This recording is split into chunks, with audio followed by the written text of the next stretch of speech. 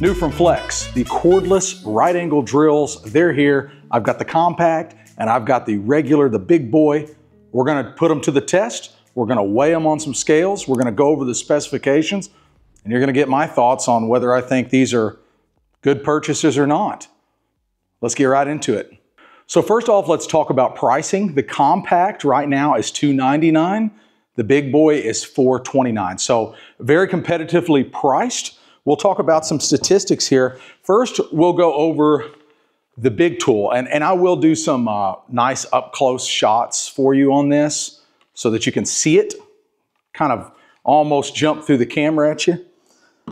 So on the big boy, the specifications: torque, 2,400 inch-pounds, no load speed, 0 to 400 or 0 to 1350 RPMs. That depends on the gearing you're in, I'm assuming. Turbo speed, 0 to 490 and 0 to 1650 RPMs. Now chuck capacity, 1/2 inch. It does have 2 speeds like I mentioned before, and it does have the keyed chuck. Drilling capacity into wood is 6 1/4 inches.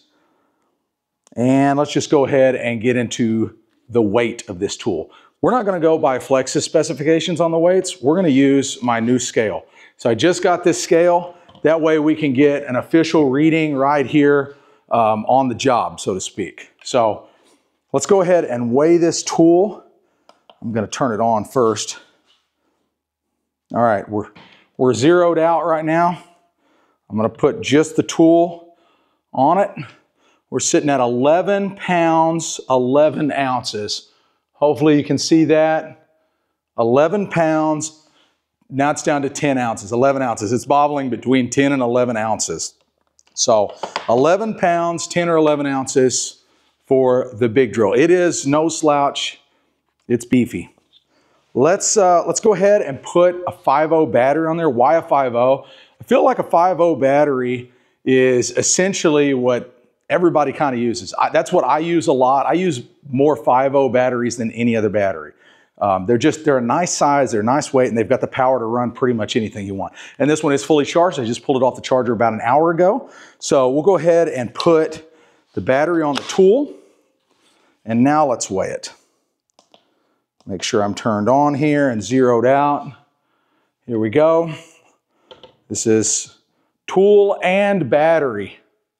What's that say? 13 pounds, 14 ounces.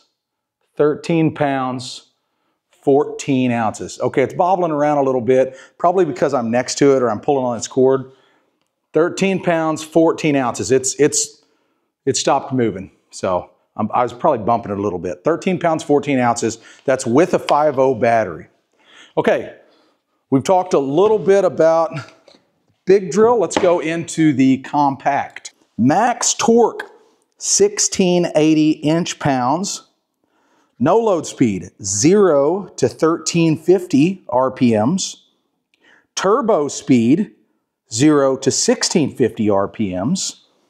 Chuck capacity, 1/2 inch, just like the big boy, and it is a keyed chuck. They state that the drilling capacity in wood is 4 inches. All right, so we've went over the specifications that they've provided me on the compact. Let's weigh this thing in. We are zeroed out right now. Let's go ahead and place the tool on. Let that come to a stop. 8 pounds, 1 ounce.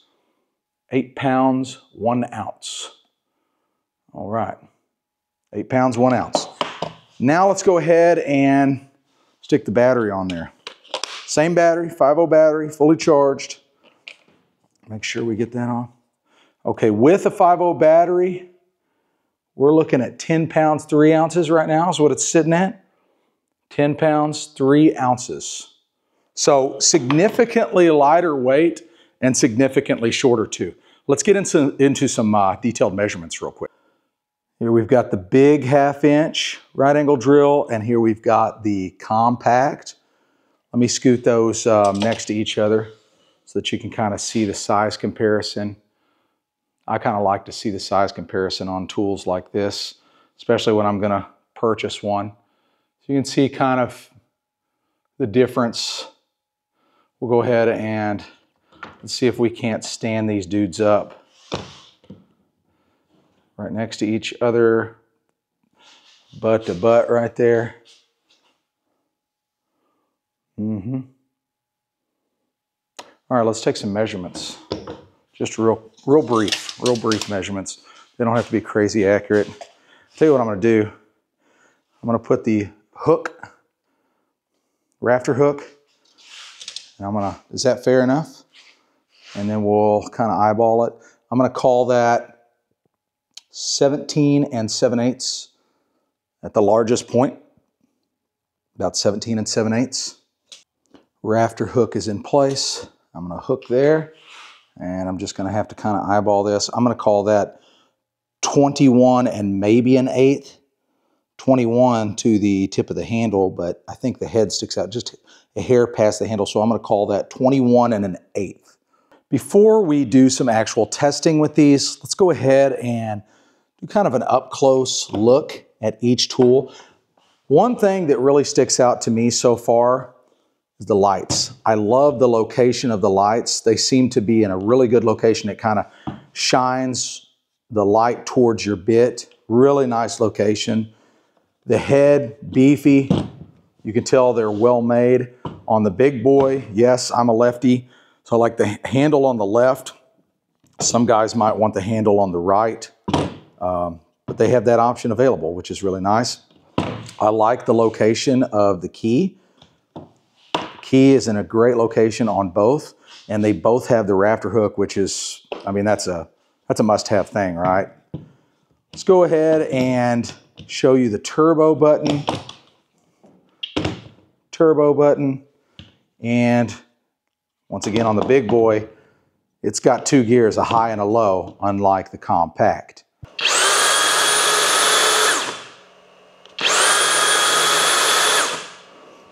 That's turbo mode off. We'll go ahead and click it on.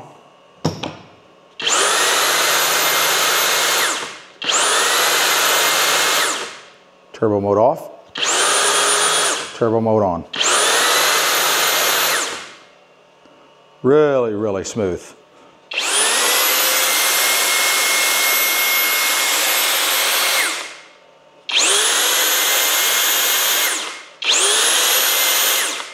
Let's go ahead and flip this battery over onto the other tool. And you can see that light that I was talking about. Really nice, bright, projects right up to your bit. We're in high gear. And that is turbo on. We'll go turbo off.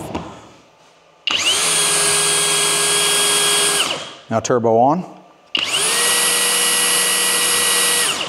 Turbo off. Love that light. Light is so nice.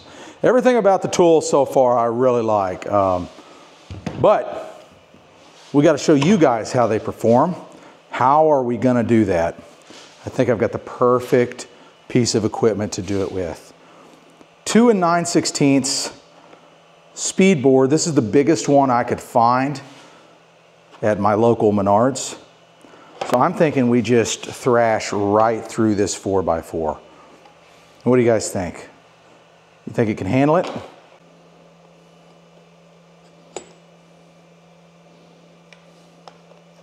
Extend that out a little bit.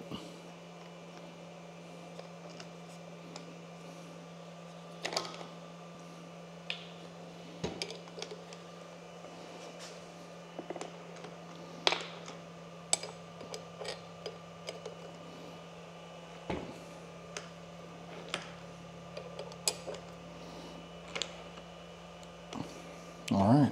Okay, turbo mode is off right now, and this baby is fully charged, fresh off the charger. Let's see what she can do.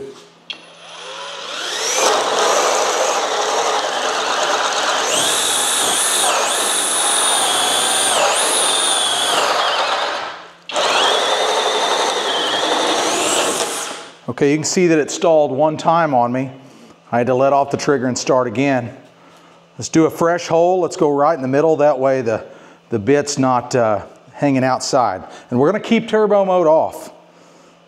Keep in mind, this is probably not the best thing to be cutting as a big treated 4x4, but I wanted to put this thing to the true test, right?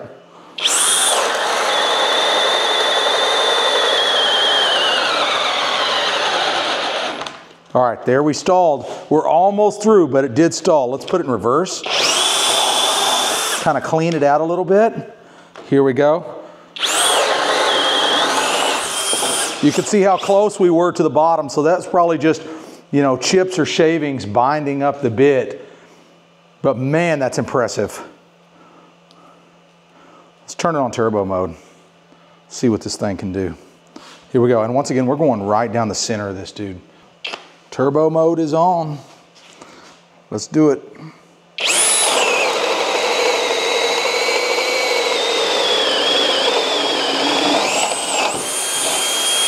No problem on turbo mode. Barely even bogged. We got turbo on again. Same battery. Here we go.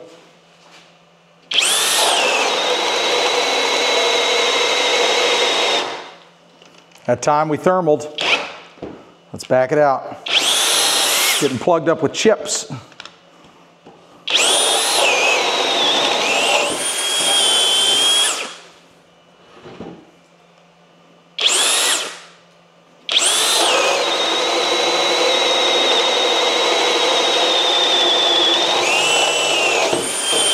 Okay, so the last hole that I did, this particular hole, not the one that I just did, but the last one, I was pushing on the drill, just trying to get it to stall.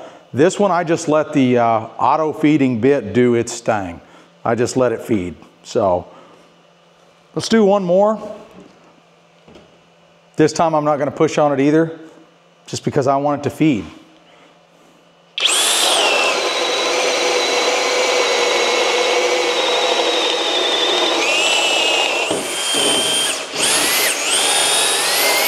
You can see I pushed just at the last, just to push it through, because that auto feed pilot bit was bottomed out. So I had to push the last little bit through, but man, so smooth, so impressive. If you're watching my body language here, there's no kick or anything like that. It's just doing work, man. Let's get that big boy out and see what it can do. All right, here we go. We've got the big boy, and I've got a fresh 5.0 battery, fully charged. Just pulled it off the charger a little while ago.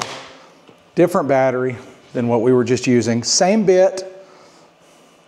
Let's see.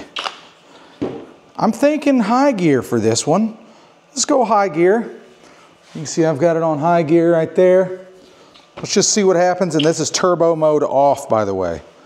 Here we go.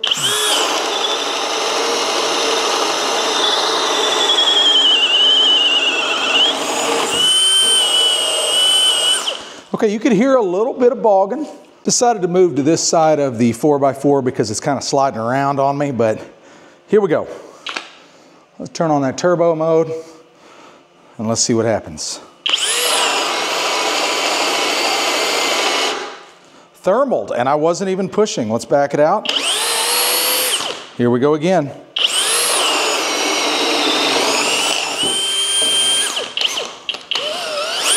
All right. Let's do something here. I'm gonna push really hard on this one. See how quickly we can get it to lock up. There we go, I made it about halfway through. I'm gonna push hard again. That's as hard as I can push right there. Now, let's go ahead and do ourselves a favor. Let's rock and roll on over to low gear. I can get it locked in here. There we go. Low gear. And we're going to keep turbo off. We're going to turn turbo off for this one. And I'm just going to let it feed on this first one.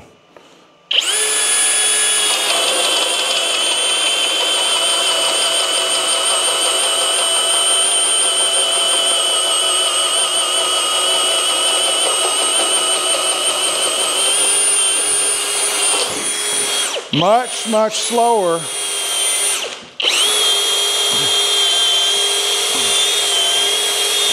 But you can see the torque. It is shaking me around like crazy. A lot of torque. All right, let's go turbo mode on. Turbo mode on. Here we go.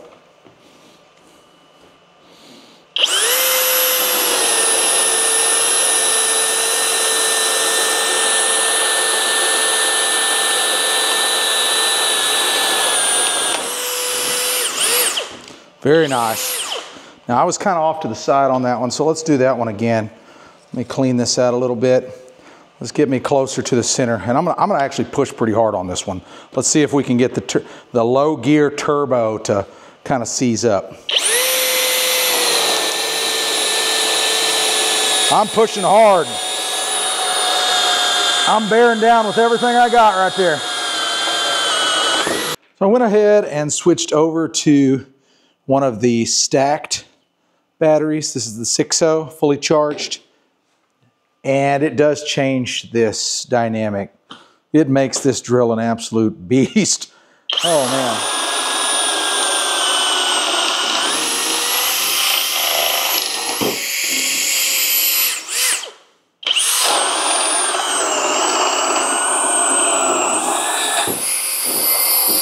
I mean, I don't know if the video's picking that up, but